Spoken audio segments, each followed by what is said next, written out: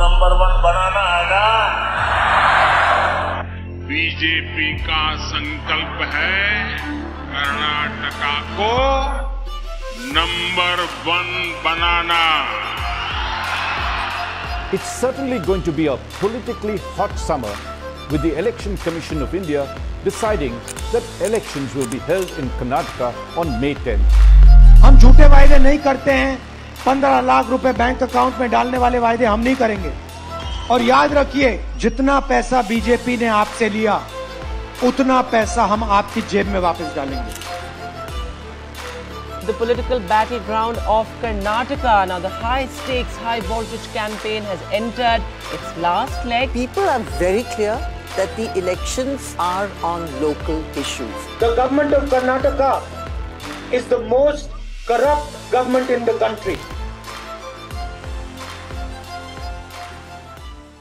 Hi everybody, the Karnataka election campaign are in full swing, and with each passing day the political warfare is heating up to the next level. While on one side the political parties are throwing extreme allegations at each other, on the other side the media is putting out whatever they can find, not to educate people but to make money with TRPs. If that is the question, Razak, my follow-up to that is simple. Language war and a language debate has now sparked yet again. पूछना चाहता हूँ, उन्नाव का विधायक Bharatiya Janata party का मेरे बीच में बोल रहे हैं क्योंकि इनके पास जवाब नहीं है। Where was the Congress party then? And instead of educating the citizens on how to assess a state's performance, the entire focus of the media has been on propagandist debates which make no sense at all. Which is why we decided to pull up our socks and do what Indian media must be doing, which is to educate you and give you a framework on how to assess the state government of Karnataka. So in this episode today, let's cut the bullshit and try to understand what is the financial status of the Karnataka state, how are they managing their taxpayers' money, how is the government making the state more and more conducive for new industries to be built, and what do the social indicators of Karnataka say about the condition of poor. This video is brought to you by Chat GPT plus Communication Masterclass course. People, in the coming weekend, I'll be conducting a special live Chat GPT workshop for all the Communication Masterclass students to help you understand how you can use the secret prompts of Chat GPT for storytelling, for business research, and even English speaking. So if you're somebody who struggles to speak your ideas out in public, if you're someone who lacks the confidence to speak in public, or if you're someone who often mumbles while presenting your thoughts, I would highly recommend you to join the Communication Masterclass course. This course is a 6 weeks course whereby I will take you step by step from a beginner's level all the way up to a TEDx level presentation skill. The best part is that if you have any doubts regarding the course, I will personally talk to you during our weekly live sessions to help you overcome every fear you have. And if you enroll for this course before the next weekend, you can attend this workshop live with all other students in the community. So if you want to master your art of communication and if you want to present your ideas in the most powerful manner possible, come join our Communication Masterclass course using the link in the description. And I will see you in the class.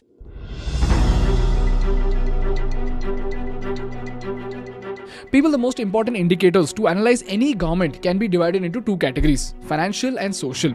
As in, how has the state managed its money for economic growth, and at the same time, what has the state done to uplift the people from the bottom of the pyramid. So if a state has billion-dollar businesses like Reliance and Tata being set up, but its poverty and starvation rates are increasing, then it is a terrible performance overall.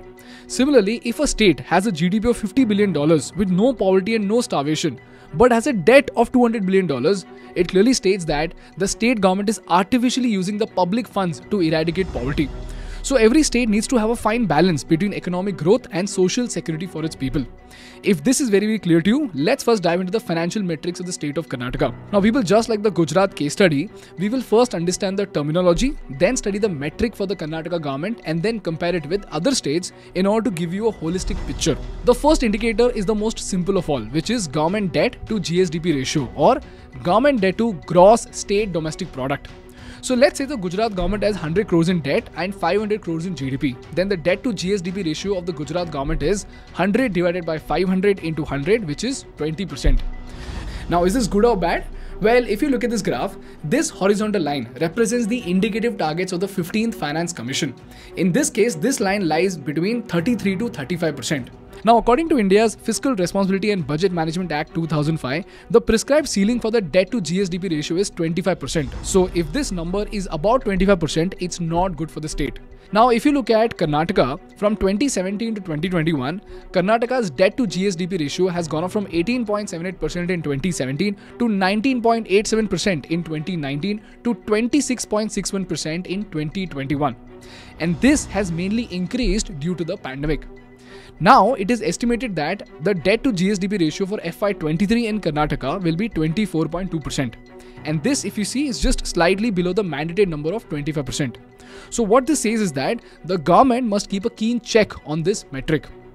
Then we come to the next metric, and that are interest payments to revenue receipts. This is again very simple. If you see, just like we take home loans, even the government takes loans for building bridges and doing other works.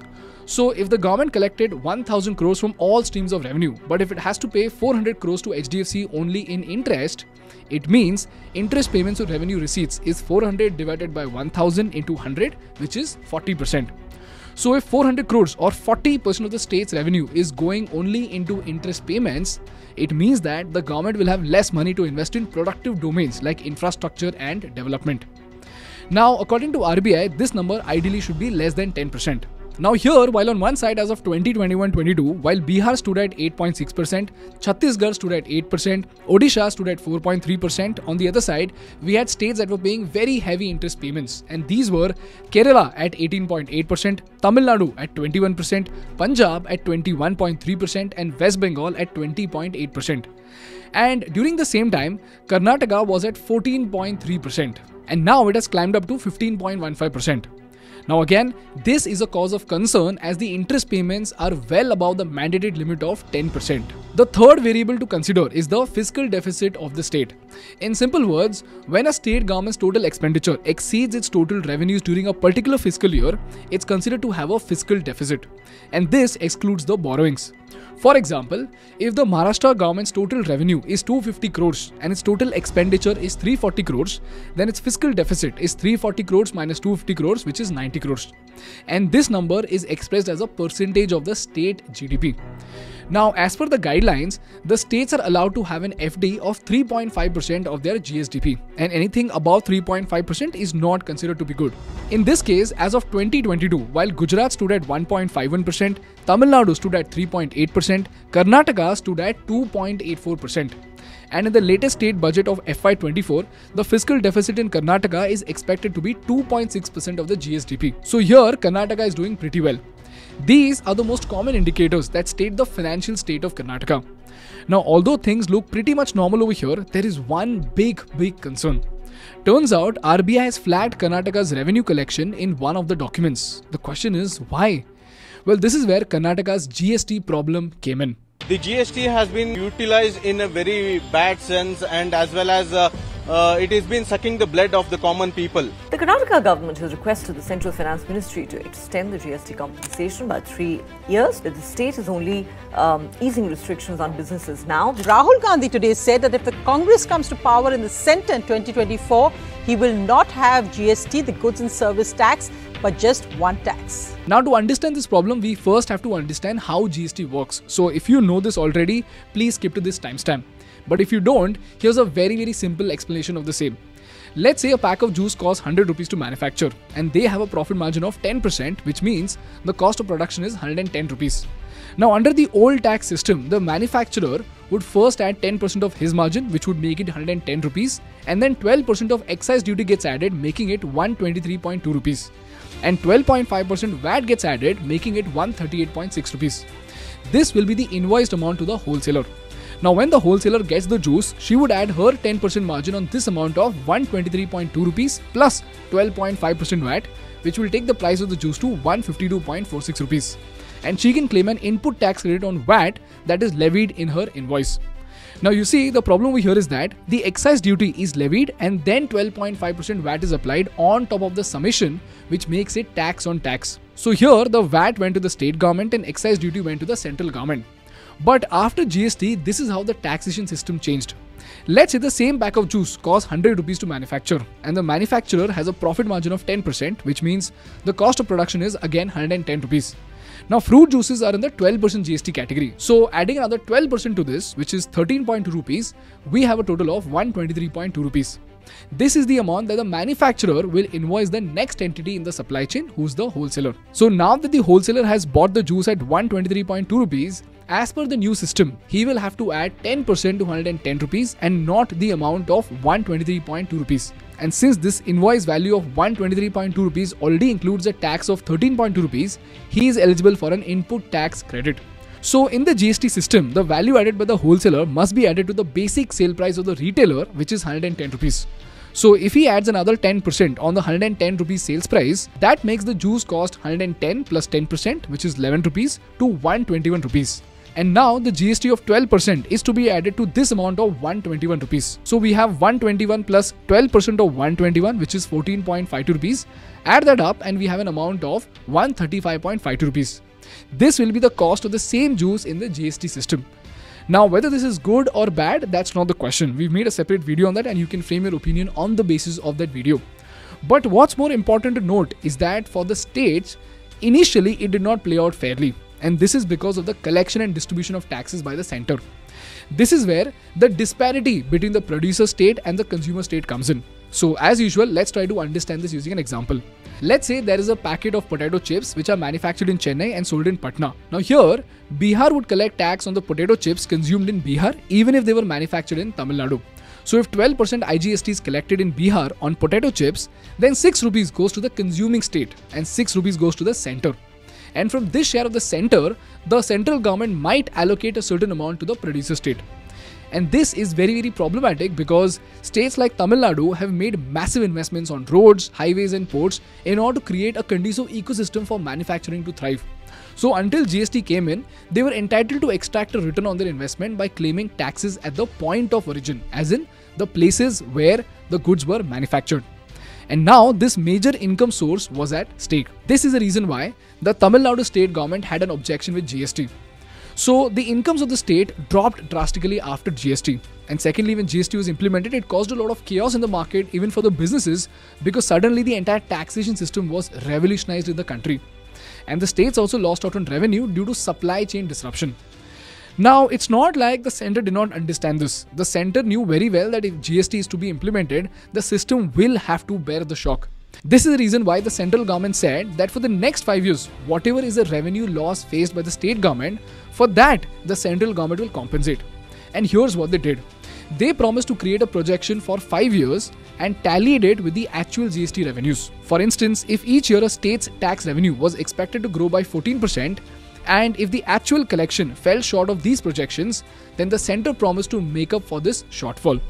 So the center created a GST compensation fund to pay the states. And here's where the cess was implemented across India. But this promise actually came to an end on June 2022. And while some states managed to recover their revenues, Karnataka hasn't done a great job. As you can see from this table, post GST, Karnataka has one of the lowest revenue growth rates among the major states. And it fell from 12.6% to 3.3% from pre to post GST. And now, while Maharashtra is at 9.5%, Gujarat is at 7.2%, UP is at 11.3%, Telangana is at 12.2%, Tamil Nadu is at 6%. This is the financial aspect of the government of Karnataka. If this is very clear to you, let's understand the second dimension, and that are social indicators. Now people, in social indicators, we have 3 indicators: education, healthcare and social welfare. These are amenities that the government is supposed to provide to them. Bicycles, not available. Shoes, socks, not available. Sanitary pads, something that is repeatedly given to encourage female students to come to school. Even that is not made available. So even basic things for education not being provided to students in Karnataka schools. Many senior leaders have tweeted and accused the government and the health minister of negligence. The state of Karnataka is likely to witness an indefinite massive strike today by the government employees. The first metric that we're going to talk about is education. For this, we need to study something called the gross enrollment ratio. So as usual, let's try to understand this using an example. Let's consider a hypothetical situation for Sikkim's higher education sector. Let's assume that in 2023, the official higher education age population, as in the population which is between 18 to 23 years old, is 1 million. And the total number of students enrolled in higher education institutions, regardless of their age, is 600,000. So the gross enrollment ratio is total enrolled students divided by the total population in the official higher education population into 100. In this case, the GER is 600,000 divided by 1 million into 100, which is 60%. Now the national education policy is targeted to increase the GER to 50% as of 2020. Whereas even now, Karnataka stood way below at just 32%. And in the same year, Tamil Nadu stood at 51.4%, Delhi was at 48%, Gujarat was even terrible at 21.3%. Apart from that, as of 2022, Karnataka had 1.41 lakh vacant teacher posts in government schools and colleges. And as it turns out, barely 60% of its 15 to 16-year-olds actually enter the 11th grade. And you know what? The irony is that we are soon releasing a case study on the rise of Bengaluru. And surprisingly, Bengaluru became a legendary city because of education. And now from the numbers, it looks like the government of Karnataka is not paying enough attention to education. This is because even though NEP 2020 recommends a state to spend 6% of its GDP on education, Karnataka barely spent 2.07% on education. And this brings us to the second metric, and that is health. Now, even though a state government is expected to spend 3% of its GDP into healthcare, Karnataka government spends only 0.7% of its GSDP on health. And if you look at the impact of the spending cut, it is disastrous. In spite of high per capita income, the infant mortality rate in Karnataka is 3 times more than that of Kerala. And 46% more children die within a year in Karnataka than in Tamil Nadu. And as per the National Family Health Survey 5, Karnataka has 97% institutional deliveries with registered births, with 2/3 of these births in public facilities. This implies that the women, babies and infants and toddlers are dying either due to the lack of quality healthcare or the negligence by the public institutions. These are just some of the many repercussions of Karnataka government not spending on healthcare. And lastly, we come to the social welfare indicator. Now here, according to RBI's latest report on total social sector expenditure, Karnataka again is way behind the national average. While the average of the total expenditure on the social sector for all states and union territories is at 42.4%, for Karnataka it is 38.8%. So, long story short, Karnataka is a rich state that is doing a terrible job with healthcare and education, but is doing a great job by being a good capitalistic state for businesses. And the party that wins must focus on these aspects for the next 5 years so that the people at the bottom of the pyramid can be uplifted and can be given better facilities. And this brings us to the last part of the episode, and that is the analysis of the ease of business in Karnataka. Karnataka is soon becoming an ideal choice for investment in India. The government of Karnataka is ensuring their policies and infrastructure promote industrial development. Welcome to Nava Karnataka, a stage of continuous progress where we focus now on the manufacturing and engineering space. It has been through a mix of public-private partnerships and competitive policies which have invited some of the biggest names, both Indian and foreign, right here into the state. You see guys, for any state to prosper and flourish, it constantly needs to attract businesses in the state. And when more and more companies actually come in, they give jobs, they pay taxes, and eventually they boost the economy of the state. And for these companies to come, the state government needs to work very hard to build a conducive business ecosystem and infrastructure. And as far as Karnataka government is concerned, the first thing that comes to our mind is Bengaluru, which is the IT powerhouse of India. And because we have done a detailed case study on Bengaluru specifically, we know for sure that Karnataka has done a phenomenal job with ease of business in Bengaluru. But in the past 3 years, they have done something even more extraordinary. In 2017, the central government's Department for Promotion of Trade and Industry released a ranking called the Ease of Doing Business ranking. And this gets published every year. Here, you will be shocked to know that Karnataka was ranked 8th in 2017 and then slipped to 19th position in 2019. But the DPIIT suggested 187 reforms to be executed.